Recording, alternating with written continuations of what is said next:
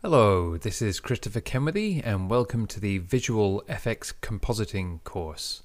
We're going to convert this simple corridor shot into something much more impressive. If you're doing this yourself, it may be that you've been given a piece of footage by a production company and they want you to add visual effects, or it may be that you've been asked to create a shot like this from scratch, and if that's the case, you can simply use the camera movement from your own footage like this to create something that's completely CG. We'll be doing something that's sort of halfway between that. We'll create a few CG walls and leave some of this background showing. I'll show you the other version of the clip, Corridor Dark. This one has been darkened and made bluer, and this is much more of the feel that I would want for the final shot. I've also reduced the noise in it so that it's more usable for broadcast. The problem is that because it's had its noise reduced, we can't get a good track from this, and getting a good 3D track is everything. So we'll use this original for the track, and then we can drop the colored one in when we're doing the compositing work. Just be sure that you use the most raw and original version of a clip that you have when doing the 3D track. So I'll do that now by clicking Track Camera, and that begins analyzing in the background.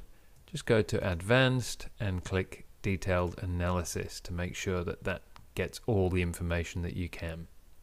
Of course, if this did come from a production company, they would hopefully have put tracking markers on all the walls, and that would make things much easier.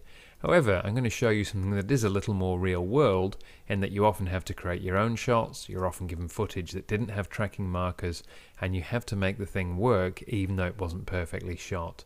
So here we have on the right a blank wall. There's almost no texture or detail there. So matching anything up to that is going to require a little bit of skill. We also need to get a good track of the space in the ceiling because that's where our main visual effect is going to be. I'll just turn the track point size up, and you can see we've got lots of tracking points on this wall, which is good. None on the wall on the right, and a few up here which may be of use to us. Now, if you've never used the camera tracker before, the idea is that you hover around until you find one of these targets that appears to be on the correct plane. So if we look at that, that's clearly just floating in space and doesn't look right. If I select here, that circle looks as though it might be lined up with the ceiling. Equally over here, we can keep looking till we find something there that appears to be lined up with the plane of the wall. So I'll play right through to the end of the footage, and I can see there are more tracking points appearing up here for the space in the ceiling, but I'm not sure that that's quite the right angle. Just looking at that, it looks as though that circle might be leaning towards us a little bit. So even though this is the area that we really want to track, we might actually get a better track somewhere back here. So I'll test it by right-clicking and going to Create Solid and Camera. And now I'll just drag backwards through this and look to see if that appears to stay in the same place. I think it does. I'm quite happy with that. I'll just undo to get rid of it. Maybe try a different tracking point. About this one. Create Solid and Camera.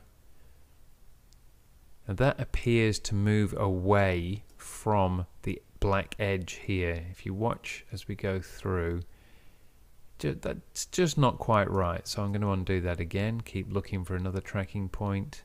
If the automatic selection doesn't work when you're hovering around, you can shift click some of these points to get what you want. So I'll shift click here, here and here, and I actually quite like the look of that one, so I'll right click, Create Solid and Camera, and let's have a look at that.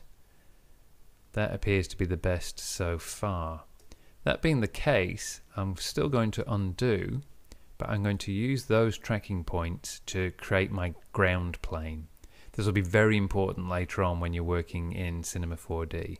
So click, shift click, and from here I right click and set ground plane and origin. Once I've done that, I can right click and create Solid and Camera. And now we need to create a solid on this wall over here as well. I could go over here and pick one of these, but because those points go off screen to the left after a while, I would rather pick something from around the middle here, something that's going to stay in shot all the way through.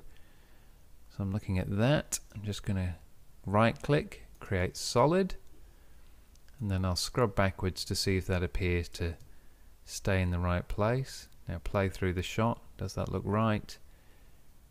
It does. That appears to be stuck to the wall. To test this, I can just hit S, scale that up, do the same for the one on the ceiling, and now play through again, see how that looks. Those do appear to be in the right place, lined up with the plane of the wall and the ceiling.